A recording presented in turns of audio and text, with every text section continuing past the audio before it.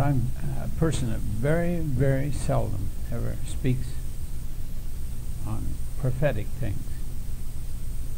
But I feel constrained tonight to do this. Maybe you won't agree with me.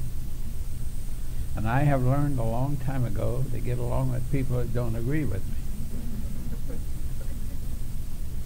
Because God reserves the right to use people that don't agree with us. If you don't learn that, you're never going to go very far. Because God doesn't make us into a bunch of cookie cutters. Now,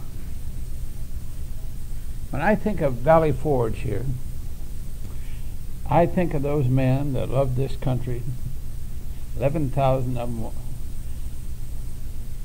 to spend the winter over there in the wind blowing hills and cold. Many of them froze to death or starved to death. That place over there has been a great blessing to this world and a great blessing to this country. And it's often come to my mind that this place right here can be the same thing. If you were all in one accord as to what your main purpose is, to get this world evangelized and keep your relationship with the Lord right. Otherwise, that's God's agenda for all of us. But the good thing about this place, you're with other people who have likewise type of a faith. I've gone to church with people that didn't believe in giving to missions. And I've gone to church with those that didn't believe in giving much to missions. But I feel very much at home with you people because I was over 31 years old before I ever heard a word on getting the world evangelized. Been going to church most of my life. Well, if you did, there's some missionary come along dressed in a native garb and they had beads, blankets, and baskets. And that's what I usually put them in. I never learned anything from them, and they never seemed to take it from the Word of God why they were out there. And by the way, I'm convinced that about 3 out of every 4 evangelical Christian people have never heard real message on the Great Commission.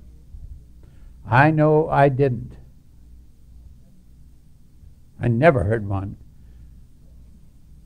until 1945 in the late fall.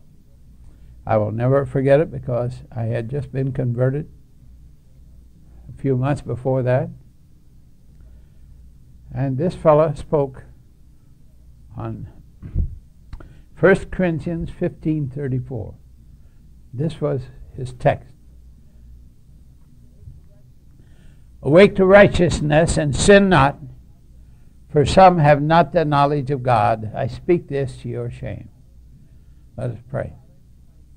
Our Father, in Christ's name, we'd come to Thee and ask Thee to have Your blessed Spirit come to the side of each one of us here tonight, and to shut out all truant thoughts and to think and be enlightened by Him, so that we might please Thee more, that we might be in tune with Your agenda and put our lives and our pocketbooks on the line for Your agenda, God, not our own agenda. God, help me to ever have my own agenda again. So, dear God, may Your Spirit speak through the Word tonight in a mighty way, and we thank You for this in Christ's name. Amen.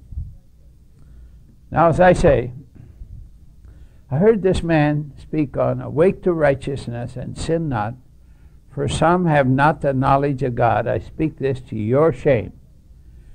Now, I tell you what you can do. You can go to almost any newsstand today and see pictures of women on there that have no shame. They have no shame. And I don't really think much of women that don't have much shame. Well, but how about these people that claim to be Christians that have no shame?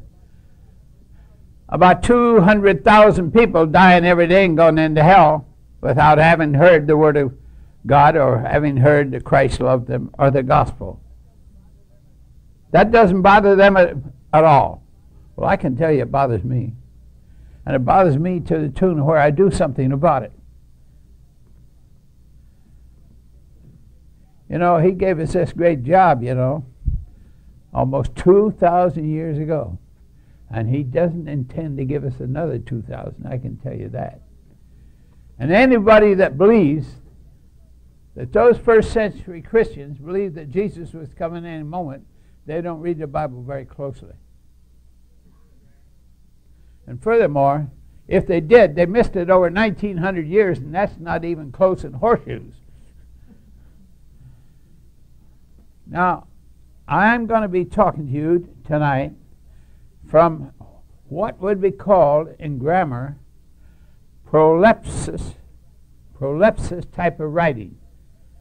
And this is writing that Isaiah did. But I am going to quote you a verse, or 4 verses now, a prolepsis type of writing that Paul did. I have this in my new book under a chapter called that very important little word, the, T-H-E. But it should be pronounced the, when it is a definite article. See, in the Greek, they did not have a symbol for the general articles, like a and an, as you well know. But there was a symbol, it's still around, for the definite article. Now, let me show you how important that is. I'm going to quote you now, 1 Corinthians 4. I want you to notice the difference between the word the and the. Now the Spirit speaketh expressly, that in the latter times some shall depart from the faith. The faith is the real faith. Anything less than that is a spurious faith. It's no longer the faith of the Bible. All right, now how are you going to tell them? Because, let me quote what I've already said. Now the Spirit, that's a capital S there in your Bible, for the Holy Spirit. Now the Spirit speaketh expressly that in the latter times some shall depart from the faith. He's saying from the real faith. All right, now here's going to be the characteristics of those churches that have departed from the faith. Now, you're going to see this is proleptic type of a writing. That means writing about something in the future, but you're writing today as if you already know how it's going to be, and only the Spirit of God could give you that. Now, let me spell that word for you. You ought to write this down. You want to learn this word because I'm going to show you quite a bit of it in the Bible tonight. It's spelled P-R-O-L-E-P-S-I-S.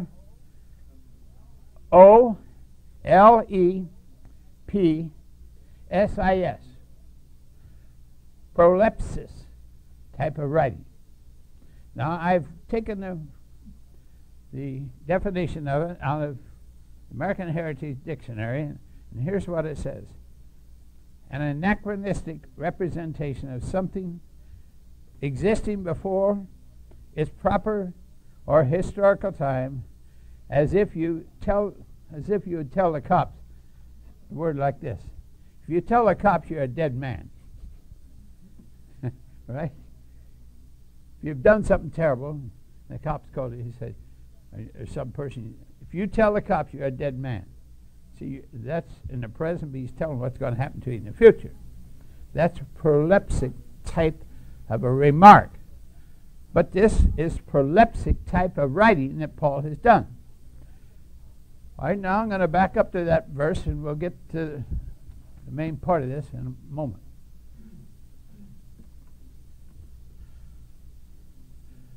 Now the Spirit speaketh expressly that in the latter times some shall depart from the faith.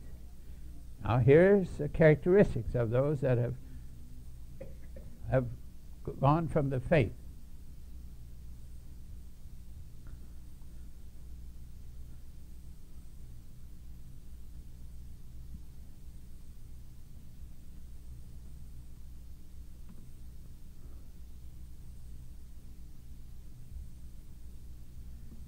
Says, giving heed to seducing spirits, doctrines of devils, speaking lies and hypocrisy, having their conscience seared with a hot iron, Now get this next phrase. Forbidding to marry, commanding to abstain from meats. Now let me quote the whole four of them together. See if you can tell me what church that's referring to primarily. Now the Spirit speaketh expressly, that in the latter times, a big period of time here, some shall depart from the faith, giving heed to seducing spirits and doctrines of devils. By the way, on TV now you can see all kinds of that late at night for you to send in your money if you're nice and stupid. And they'll tell your future, your fortune. Well, I can do it too, but it won't come true. But if it does, if it does, it's the devil that did it. Now, brother, you're bothering me, but you're talking over here. You. I know what he's trying to do, but I can't speak over that. Now, if you want to sit there in the back of the room and do it, that's okay. But I can't stand the competition. I know, brother. You have a good heart, and you're doing it for our brother. But it's either he gets it or they don't get it. See what I mean? I can't do both at the same time. So, pardon me for. Oh no! Then you have to watch me twice. Now, I don't think there is a reason in the world why this whole world can't be blessed by just this group of people here and what God can do with it if you'll stick together and put your life into it like you have been in the past, but only with more intense knowledge of the blessed Scripture of what God is trying to do, and that He needs your cooperation, because God needs you and you need God. So, I'm saying this is Paul writing this. Now, getting back to this verse here,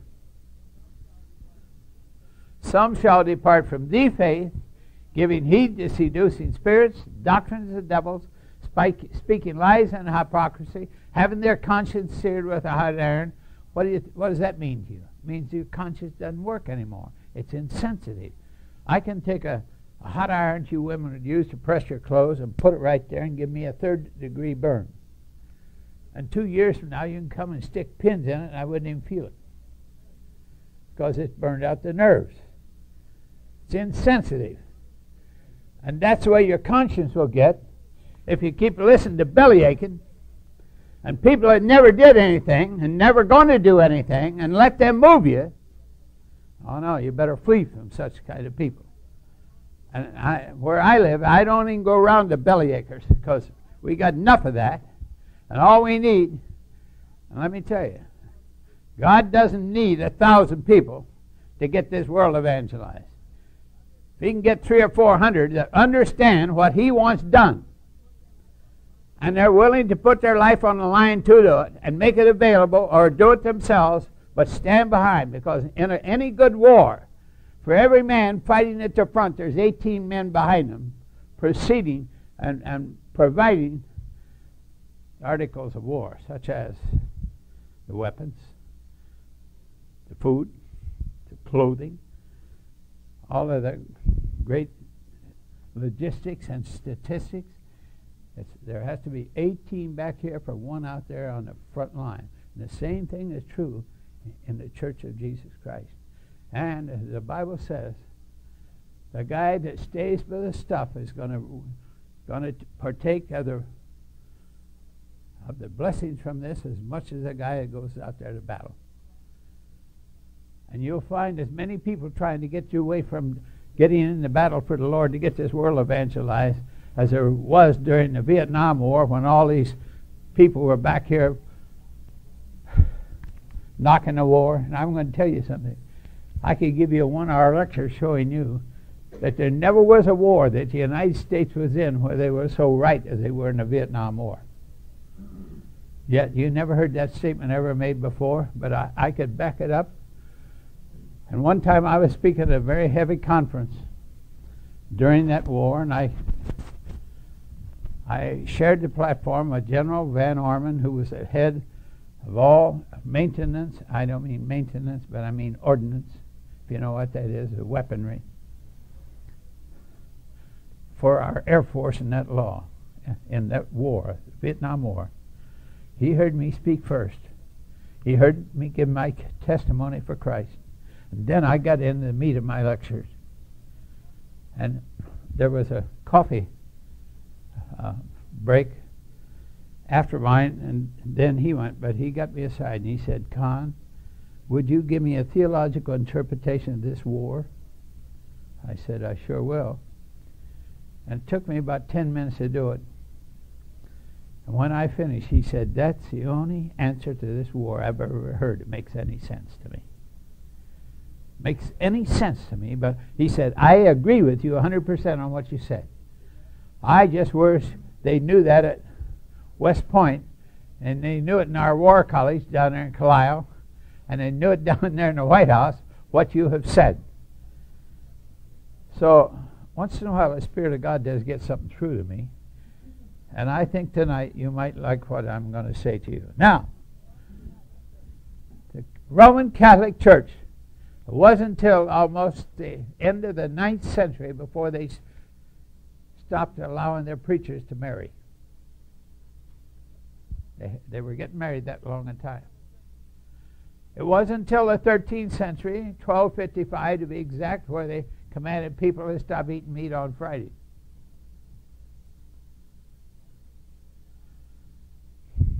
Now, what feeling should a Catholic have, Roman Catholic, when he sees this prolipsy writing in here, and who is pointing toward?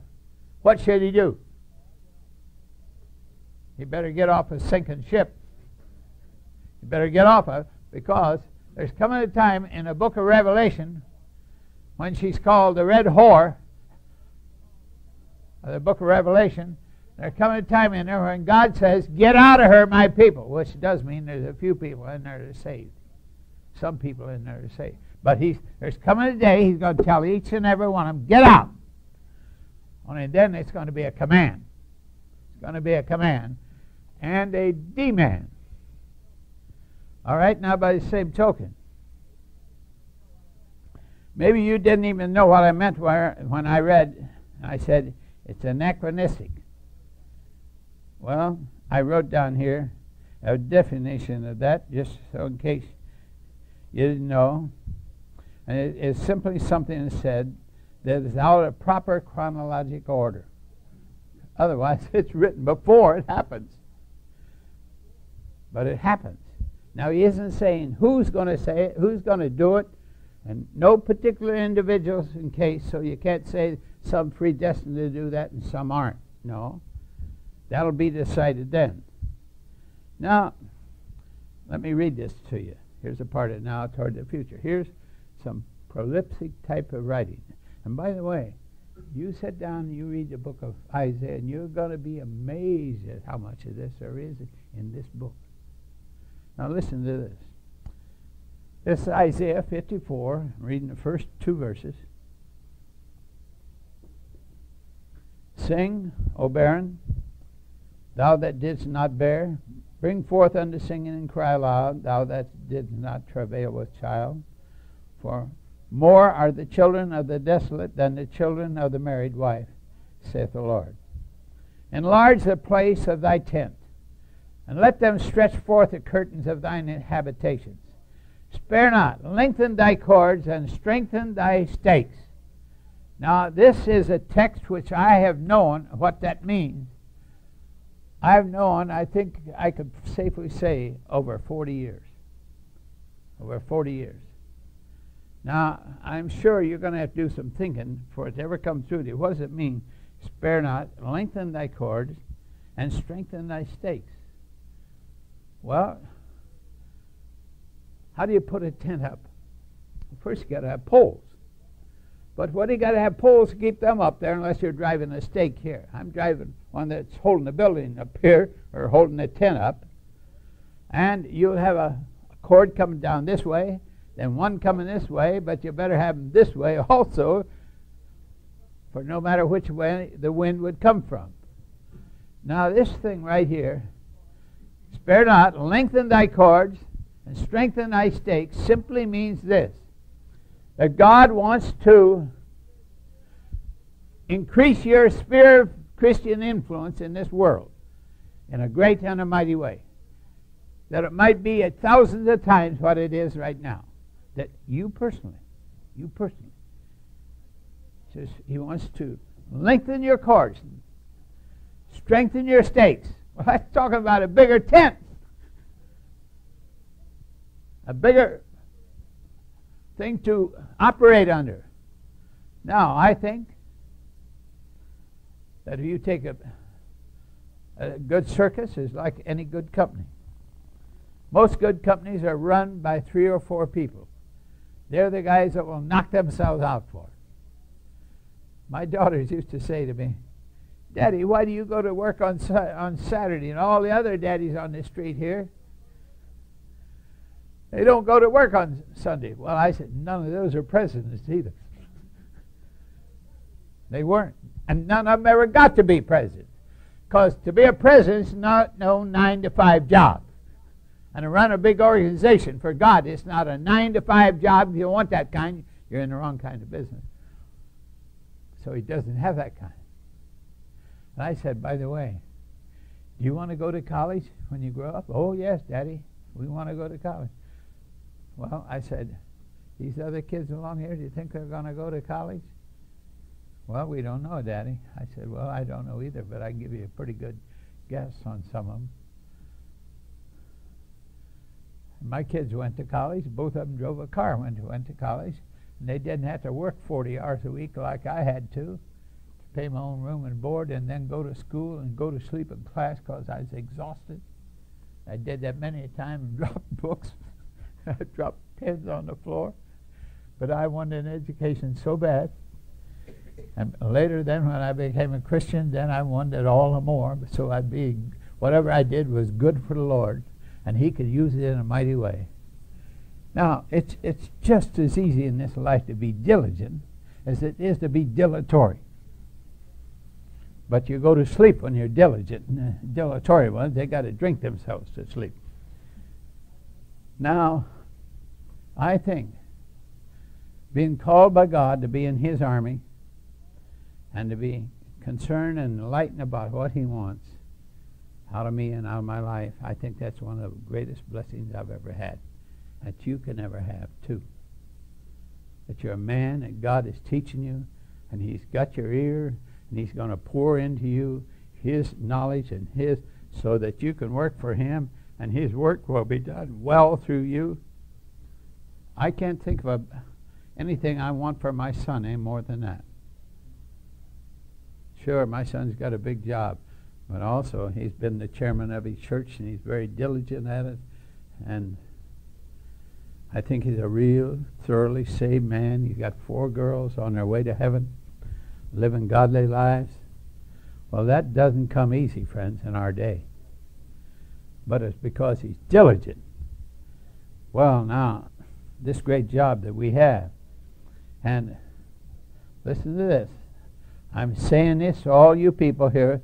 Here's what God wants you to do. He wants to strengthen thy cords. Otherwise, give you greater influence in this world of missions and helping the poor and the sick and anyone else that you can help. Then to lengthen your cords, which means to keep you right where it is, keep you steady for him. I think he wants to do that. And if you're the kind of people of faith that I think you are, I think you're going to do that. But let me tell you something. He may be doing here what he did with Mr. Gideon. Mr. Gideon is the only fellow in the whole country for the Israelites that's working. They'd been used to planting their crops, and Midianites come up, take their crops and burn them up, and they'd sit back and suck their thumb and watch them. Then after that, they'd say, oh, why go out and plant it? They're going to come, burn down, take them down. And here was Gideon, the only guy in the whole country working. He's got a big old scythe out there, and he's cutting it down. And the angel of the Lord appeared to the one man that was working. To the one man. He never uses lazy people. He says, Gideon, thy mighty man of valor. I could see Gideon looking around saying, who are you talking to me? I ain't no mighty valor. Must be somebody else here. Thy mighty man of valor. He says, yeah. The Lord is with thee. Well, if he is, Gideon had a great question, and one of the greatest questions in the whole Bible. If the Lord be with me, then where be all the miracles? Now I ask you the same thing. If the Lord be with you, then where be all the miracles? I don't know about you. If I had jobs for years, I needed miracles every day. Because I used to get 120 problems in the mail every week. And they weren't kind of questions that Mr. Anthony got. My husband doesn't appreciate me. What must I do? No. These were tough problems. And if I hadn't known of the Lord in a very intimate, conscious relationship, I wouldn't even dared to take that job. I really wouldn't have. Because I need him every hour of every day. I'll give you an example. We had a big problem for Howard Hughes. He had lots of money, but he had just as much guts as he did money. And we weren't getting the job done. And this was a real big problem that his company had. And we were working on it with a company out of Toledo. They had started on it, they hadn't gotten it done, now it's turned over to us. And we must have had it over 2 months. And up comes the big financial man. And he gets the president of our company and talks to him about this problem. What are you doing about it?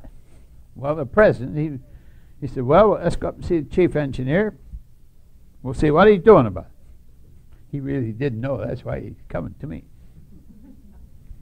And maybe it's my fault I wasn't reporting close enough, but I was just so busy in getting things done. You can sit around making out reports all day long and not get anything done, you know. So they came out to my office. He introduced me, John. He said, Mr. Conn, you got this problem for us. What are you doing? I said, well, you see that fellow through the glass door over there? His name is Aldo Tonietti. He's the top engineer in the world on this kind of problem. I've had him on it for 2 or 3 weeks. He didn't get very far. Now I have another assistant chief engineer over here. He's got about 70 men working for him. As good as there is in the whole world. Name was Al Drance. And I said, he's been working on it now for two weeks. He hasn't got it solved either. He said, well, let's go see him. Well, we went down. We went to see them. Now, listen, the muck and stuff is that deep. And there's no place for guys that's wearing Florsheim shoes. And he says, all right, now, tell me what's got you stumped. Well, Drance, he looked at me, who's this guy? I never even said. I said, Al, they want to know where you've gotten, and bring your data out here and let us see it. So we looked at it about 5 minutes, and they didn't understand what they were looking at anyway. And I said, now, did you fellows pardon me for just a moment? And I got Al aside, and I put my arm on his shoulder. And I said, Al, you've been doing a terrific job. I want to thank you for it. But now, you just leave the figures here, and I'll take it from here. I'll take it from here. And here he is. He's got his pants rolled up like this, and he's looking. He's all dirty. I said, it's okay, Al. You know, I came up the hard way. I'll just leave it to me, Al. Thanks very much. See you later. So he goes back up to his nice office and nice job.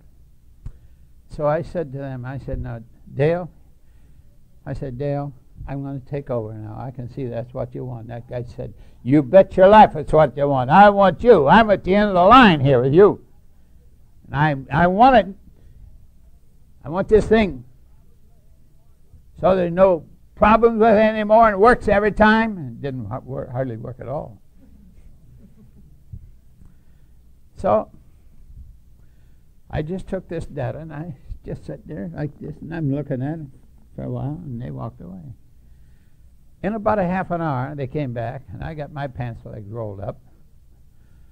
And this is about a year, or about 2 or 3 months before Francis and I got married. That would have made it in 1952. And they stand up here, but they're above me. Well, Harry, how are you doing? Well, he didn't know it. Half of that time I spent praying. I said, Dale, you fellas don't need to worry about this job. I'm not working for you. I'm working for the Lord Jesus Christ, and we're going to get it solved, and He'll get the honor and He'll get the glory from it. No, I can't get it solved talking to you. And I said, don't worry, Dale. He said, okay, Harry, and walked away. And I got in onto this and got to analyzing this data, and I'll tell you, it wasn't 5 minutes the Blessed Spirit of God gave me the answer. I didn't have any of the machinery move or anything. I had the buttons and all that. But I saw of some things that they had left out. And the Spirit of God seemed to point it out to me just like if you had a white tablecloth here and you took an overripe tomato and you threw it like that, you'd know where it landed. That's the way that thing just jumped up and about bit me. And so then I dialed all this stuff in. Man, it worked perfect. Worked perfect. What do you think I said? Praise the Lord. And I don't care who heard it. Praise the Lord. And so they were up in my office, which was a lot closer than the president's office. I wiped the stuff off of my shoes, got them clean, and I walked up there. They said, well, did you get it? I said, yeah. I didn't, but the Lord showed me how. The Lord showed me how to do it, where we were wrong. You see, all things are made by Him. Without Him was not anything made that was made. That's Jesus, in case you didn't know it. That's John 1:3. Because I've been down there praying, now, Lord, all things are made by Thee, and without Thee was not anything made that was made. And I know this is just like eating chicken to you. And dear Lord, would you help this poor old wooden-headed engineer? Here I am again. Would you help me? And I'll give you the praise and the honor and the glory. See, God never gives us a job to do, but what He'll enable us to do it if we'll work and have our attitude and disposition of heart right. He'll do it. Because He wants to bring glory to our Heavenly Father too. Do you know what it means to bring glory to Him? Here's what it means. Because glory means a manifested excellency. The heavens are declaring the glory of God. They're showing the excellency of God. Because you know a person when you see what they make, right? When you look at all the heavens up there, oh, and everything is up there. And if you know anything about astronomy, all you can do is bow your head and think that the good Lord, there is such a God as Him. But I thank Him also that His ear is open to little guys like you and me. Now, when we come to Him and we want to work about His problems that He has down here, don't you think if we'll really study? Where's Buddy tonight? Where is he? I'll break his leg when I see him.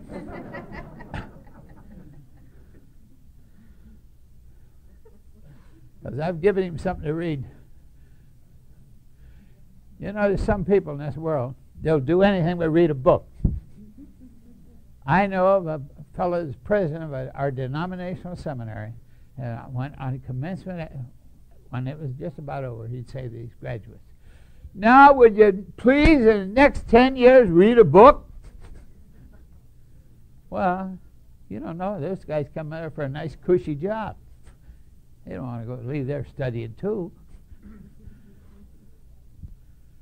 Well, let me tell you something.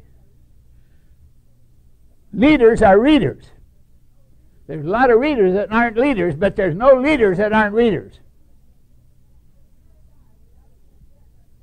And if you're a guy that's got to be in bed by 10 o'clock every night, I'd advise you to get out of the ministry.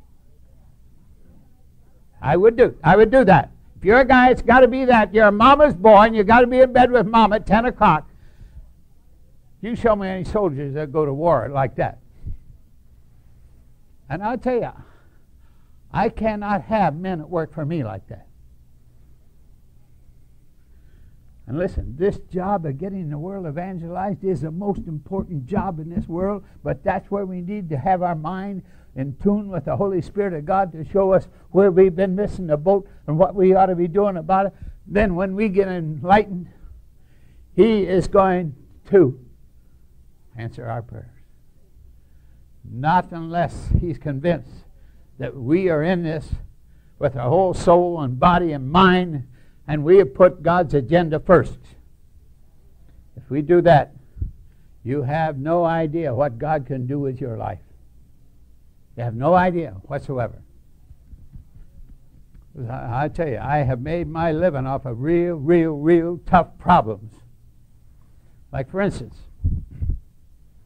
I was in Ronald Reagan's house for dinner, 1969. I sat down beside a man that I had known since 1946, but we hadn't seen each other for 20 years. He's one of Billy Graham's best friends. Hello, Harry, how are you? Well, Walt, I said, Lord bless you, brother. I'll tell you, we didn't hear much went on in that house that night. We talked about the Lord most of the time. He just got back from China, and he's telling me all about it. And he says to me, Harry, do you get to Florida very often? I said, well, I paid for 35 trips for my wife and kids to go down there. I didn't always go because I had to work many times, because my wife's folks lived in Englewood. He said, but do you get down there? I said, yes, I lecture every winter down at University of South Florida in Tampa. He said, well, the next time you come, would you come to our company? Would you help us? Would you go through the plant? Would you tell me what you can do for us? I said, I sure will, Walt. I owe you one. Well, I got so busy, I forgot about that winter. And I did the next winter also.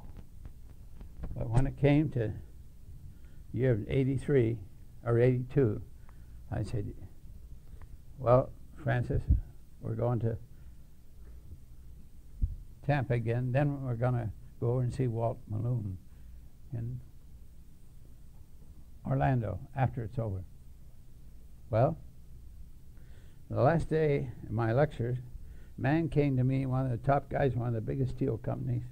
He said, Conn, would you come over to our plant in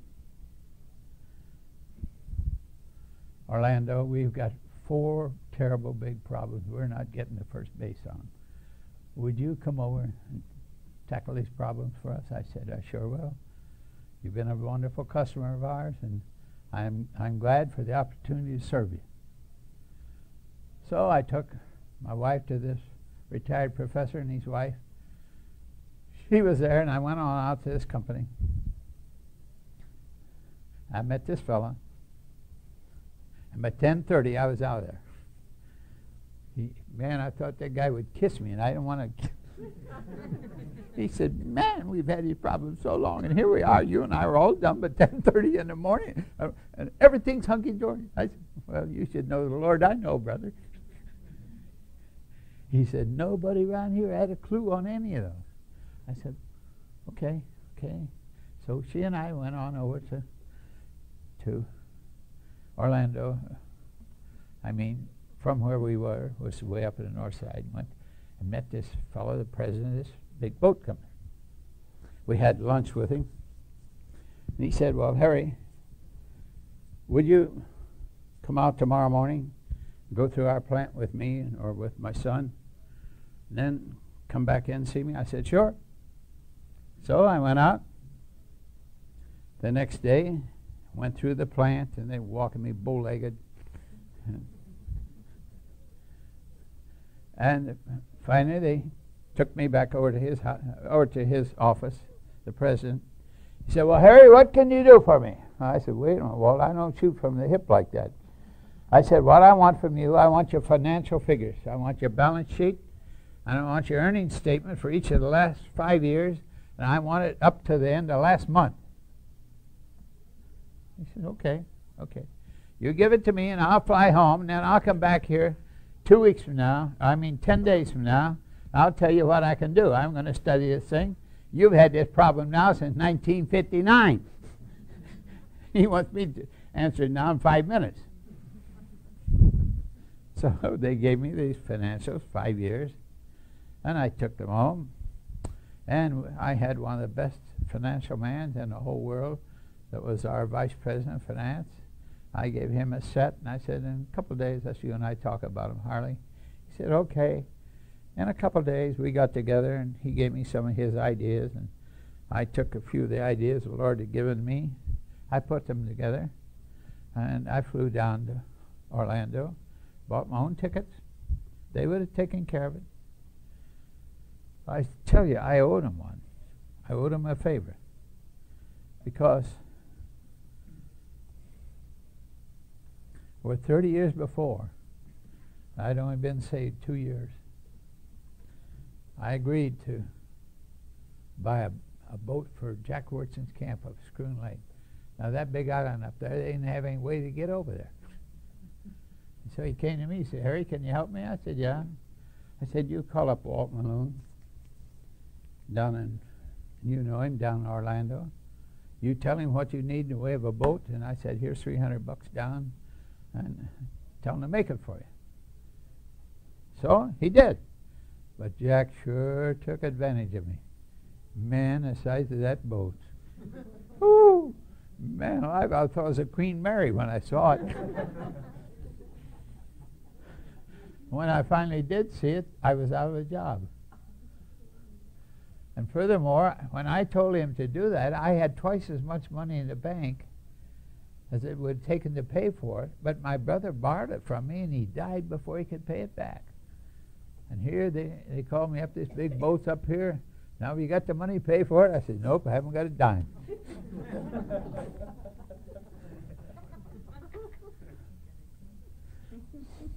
Well, you better know the Lord in a case like this. I said, you tell Mr.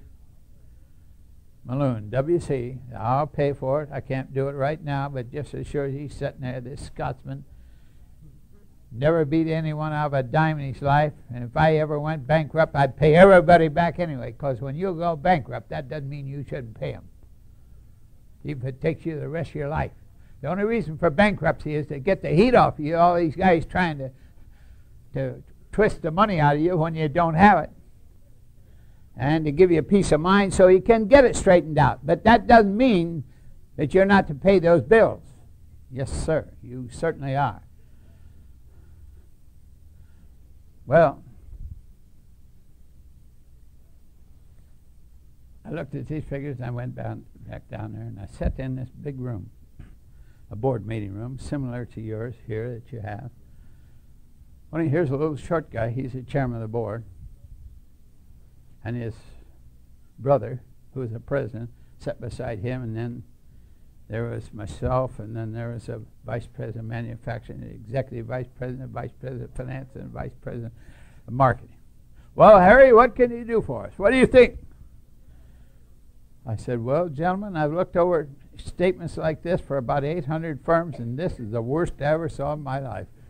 Oh, that guy, if he'd have been a Roman candle, he'd have hit Mars in 3 minutes. Was he hot? Oh, if he hadn't been a Christian gentleman, he'd have whacked me right in the kisser. That's how mad he was. I could have taken a match and put it on his face. And was he mad? Well, he said, what's so bad about it? I said, your cost of goods is horrendous. It's terrible. I've never seen one this bad in my whole life. He said, well, you know that's the national average of our industry? I said, now, Ralph, you ought to know, because they're a bunch of idiots that doesn't give you the right to be an idiot. If that's how dumb your competitors are, boy, you got to wait till I get this thing straightened out. You're going to have a gravy train. Was he mad? He doesn't like me yet. Well, lots of people don't like me. That's all right. That's all right, because when you call a spade, brother, you're not going to have any medals pinned on you. But I said, look, I know how to turn this around. I know how to turn it around very quick. Well, what's it going to cost us? I said, nothing for me, because I owe you guys one. You're very, very gracious to me. You never said one word the whole time I was paying off that boat. And I didn't marry Frances for 2 years because I didn't have a boat paid off. I'd already been working on it 3 years then. And I was riding a streetcar. I didn't have no car. My mother would say to me, Harry, all the neighbors know you got a big job, but you don't even have a car. Why do you live like that? I said, Mama, you're the one that taught me how to live like that.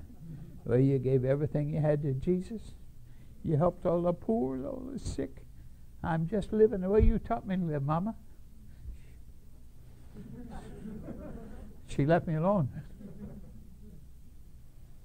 I'll tell you, when I told him what to do, I said, here's one place I can save you $664,000 like that.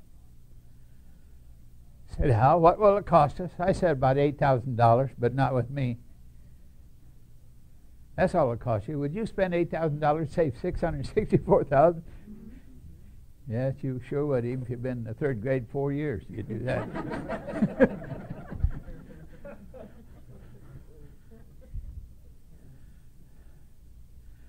So they made out the financials for the.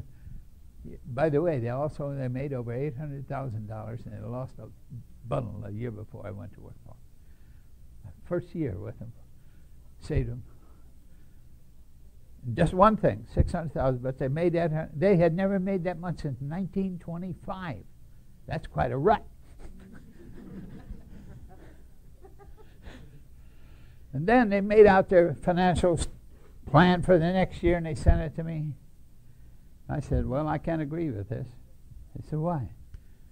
I said, you got $70,000 here you're going to give to missionaries this coming year, and you haven't paid off all the people that you went bankrupt, and you got 124 companies that you owe money to, and that's not your money to give. Now, there ain't no man in this world can ever say it. I don't believe in giving to missions. Nobody. But I said, God doesn't want that kind of man, that kind of money. He wants you to, he says, owe no man anything. Don't you fellas read your Bible? Every one of them on Christian boards. Every one of them.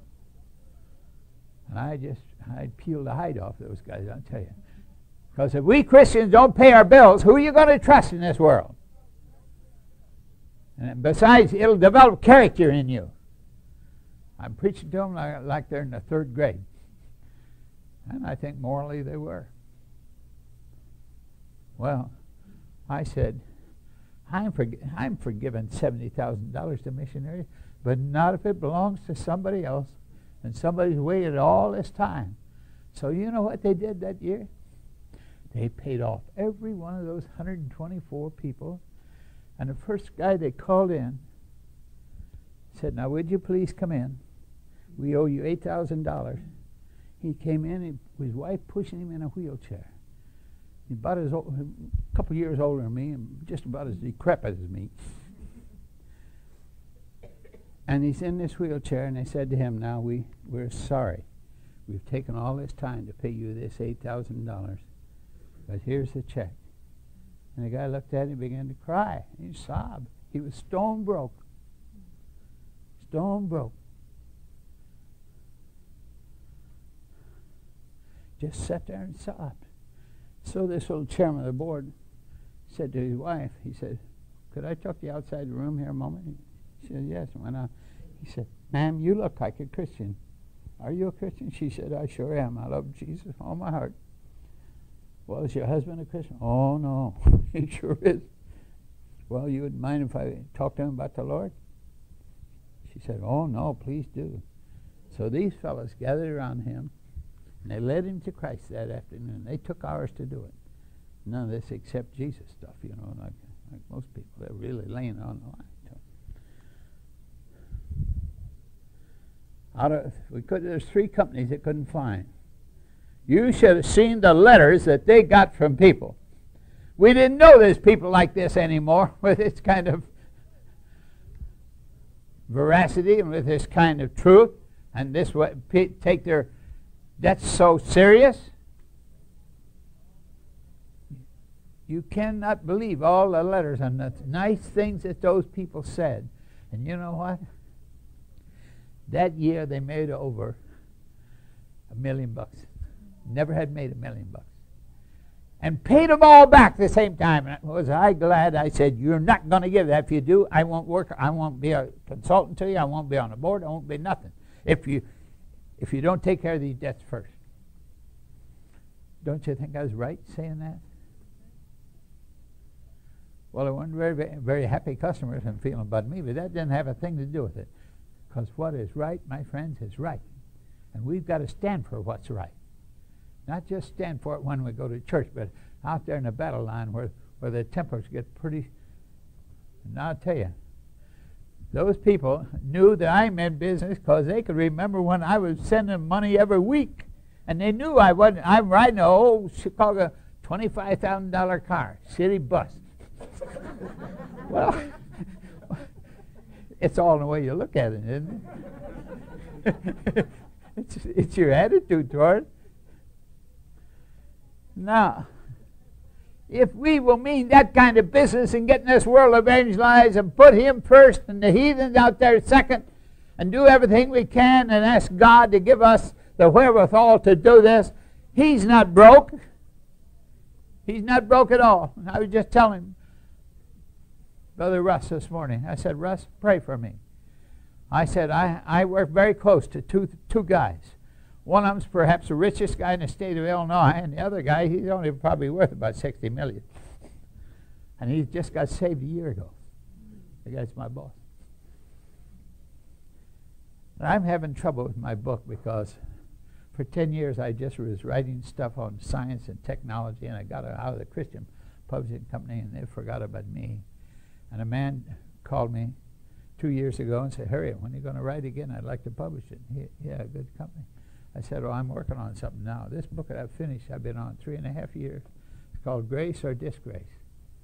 The next time I speak here, I'm going to give you one of the chapters of it. You're going to see why I think God wants this thing published. But God is limited to your hands and my hands, but there's no limit to what he can do with those hands and our pocketbook when it's put down to his disposal, and where he can't lead us and where he can lead us. Like, for instance, I told my wife the other night, we were laying in bed, and boy, when I went to college, I wasn't no honor roll student. I was never an honor roll student anywhere unless I cheated. By the time I was a Christian, I stopped that. So no more honor rolls. No more dean's list, any of that kind of stuff. But the Lord knew why I was studying. He knew why I was studying. I said, well, Jesus, if I'm going to be a chief engineer for you, I'm going to be the very best it's possible for you to make, so I can witness to as many men as I can. Now, those guys that went to school with me, they would have flipped their lid and seen some of the meetings that I had. Here's just one of them. They give me 96 of the top research directors in this country. One whole morning at the greatest engineering convention in Cobo Hall, and I start out the way with the saving grace of Jesus. And I tell them, I'm no genius. No, I know something about what I'm doing, or they wouldn't have asked me to come and speak. But my main claim to fame is, and the good sense is, one night in New York City, I got down alongside of a hotel bed. I confessed my sins to Jesus, asked him to forgive me and to help me to overcome them.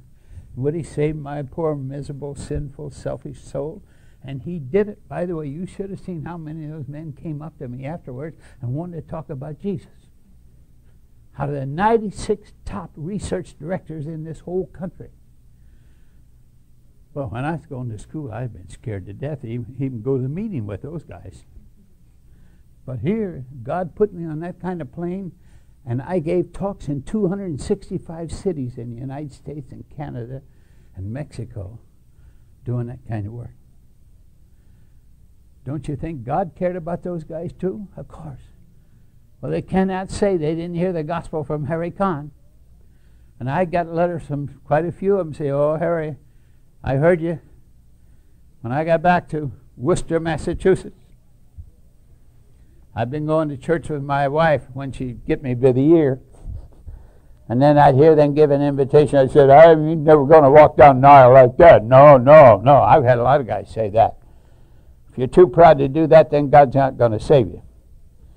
I've had them write to me and say, Harry, I went to church with my wife the next Sunday after I heard you.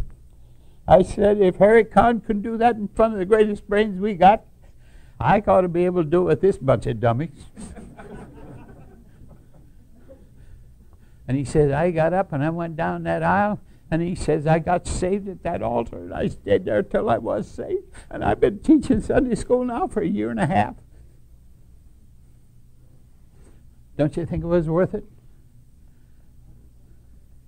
Listen, I haven't done a thing that you guys, every one of you in this room, can't make me look like I've done nothing. These last days are very perilous days, and God needs real men that'll study and know what all the boners that we've done in foreign missions, all the stupid things that we've done, and read them and say, well, God, we will not repeat those errors. There's nothing wrong with making a mistake, but it's wrong when you make it twice in a row. And there's some of the greatest stuff ever been written on missions that 95% of the missionaries never read. I gave Buddy one of them last night alone for him to read. Boy, when you read that thing, it just makes you sick. And when you've been on as many fields as I've been on and spoken to them, and the things that I saw and the things that I heard, and man telling me, he said, well, we pray for revival here, but we beat our wives at night. And there's missionaries' wives going around here with black eyes. I'd say, you better go home and get saved, brother. Now, my wife's had me ticked a couple times in 44 years, but it's never entered my mind that I would raise my hand or that I would want to divorce her or anything like that, because I married her for life. And I wanted to be gentle, and I wanted to be tender to him and every other woman in this world, because my dad was not a gentle, tender person. And I thought my mama had that coming. I said, oh, God, if I ever get married, I'm going to be gentle and tender to them, regardless of whether they should be or not. And I think that's a pretty good thing to have in a man's mind, because what a wonderful, wonderful mother I had. I never once heard my dad ever say he loved her. Never heard it. And he was a good dad to me, don't get me wrong. A good, wonderful dad to me. Now, what I'm trying to say to you here is he's willing to lengthen our cords. He's willing to make this place so big that the other big mission boards would be jealous. But if they get to know you, they won't be jealous, because you're only out to help them. It's hard to get mad at a person that helps you and who doesn't want anything in return for it. And I was thinking about this afternoon up there in my bed. I was sitting on it. Oh, God, where's this effect? I'm a pretty good guy of vision, but I cannot envision the good that could come to this world on account of these people here at National Christian Conference Center if they all get a hold of this thing and get behind Russ and push and put everything in it you got.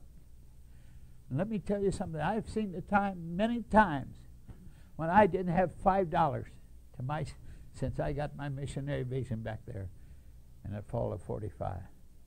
But there was never one time that I was ashamed of that, or I didn't get to where I was going when I should get there, and I didn't beg money or anything.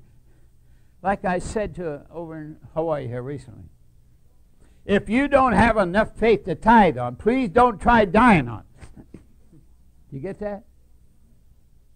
If you don't have enough faith that you can live and give God his 10%, and don't try dying on it. No, you won't make it. You won't make it. Many times I've sat there and I've looked at money in my hands. All I had was car fare to get to work. I thank God. I looked at it and say, Lord, how are you going to do it? How are you going to do it? I kind of grinned. I guess he must have too. I'd go get in the bus, give him the last quarter.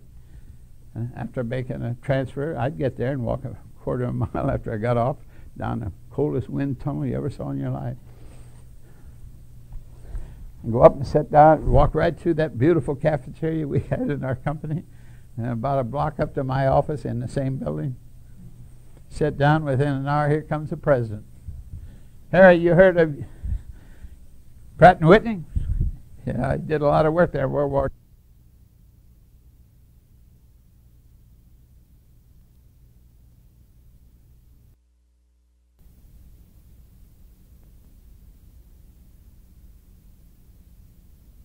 II. Out there, my guys don't like because he talks to them about Jesus.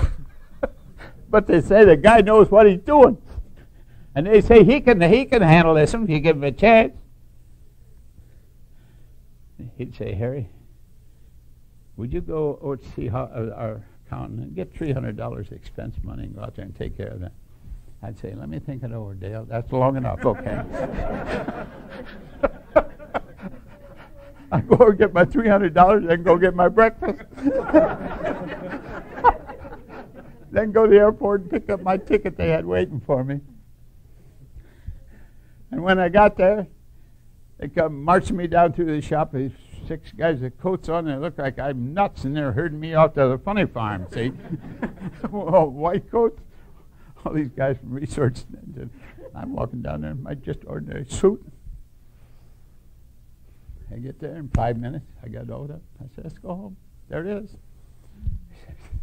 You want to hit them other guys, you know. We get that guy all the way out here. We've had him here from England. We've had him here from California.